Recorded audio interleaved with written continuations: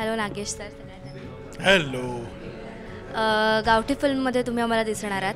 कसा एक्सपिरियन्स होता आणि तुमचं कॅरेक्टर या फिल्ममध्ये काय असणार आहे? गावठी नावच गावठी असल्यामुळे कदाचित लोकांना असं वाटेल की काहीतरी गावठी काहीतरी आहे, पण तसं नाही आहे. कारण माणूस कितीही गावठी दिसला, वागला, बोलला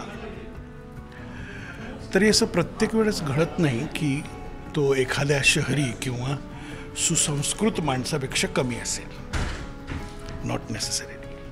पण आपल्याकडे असं अतिशय साधा एखादा माणूस दिसला की त्याला काहीतरी एक गावठी किंवा काहीतरी एक नाव ठेवून मोकळं होतो आपण. त्याच्यावरच हा सिनेमा आहे. टीम नवीन आहे पण एक्सपिरियन्स माणसं आहेत सगळे. दिग्दर्शक जरी पहिली त्याची फिल्म असली तरी त्यांनी खूप ॲज अ डान्स डिरेक्टर खूप काम केलं आहे.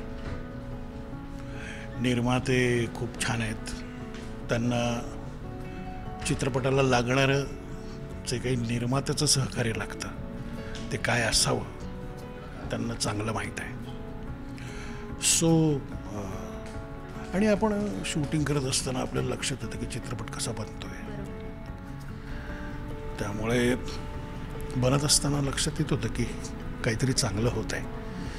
मी फिल्म पाहिलेली नाही पण मला खात्री आहे की ही फिल्म नक्कीच चांगली झाली असावी. ह्या चित्रपटात मी खलनायक आहे पण डिरेक्टर आणि लेखक आणि कॅमेरामॅन हे तिघही खूप सेन्सिबल लोक असल्यामुळे ते कॅरेक्टर वेगळं करण्यात त्यांची खूप मदत झाली. आणि मला असं वाटतं की वेगळं काहीतरी एक विलन मी केलं आहे. प्रेक्षकांना तुम्ही काय सांगाल? नेहमीप्रमाणे आपण आपल्या सिनेमाबद्दल काय सांगतो, चांगलंच सांगतो. बघा चित्रपट, खूप आवडेल, खूप मज्जा येईल तुम्हाला, आमची गाणी फार सॉलिड आहेत वगैरे वगैरे. खरंच हा चित्रपट चांगला आहे असं मला वाटतं. सो प्रेक्षकांनी हा बघावा आणि चित्रपटगृहात जाऊन बघावा. म्हणजे ते फार गरजेचं आहे. सध्या मराठी चित्रपट त्याला बुकिंग नसतं.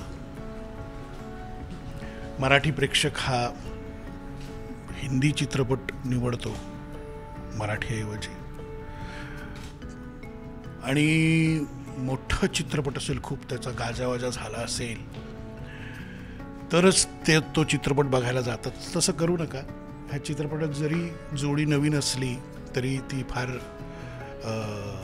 मेहनत करून त्यांनी काम केलं आहे. चांगली जोडी आहे, चांगले कलाकार आहेत आणि खूप त्याला काय म्हणतो आपण, प्रामाणिकपणे बनवलेला सिनेमा आहे. तर प्रेक्षकांनी जरूर पाहावा. थँक्यू व्हेरी मच तुम्ही आमच्याशी बोलल्याबद्दल.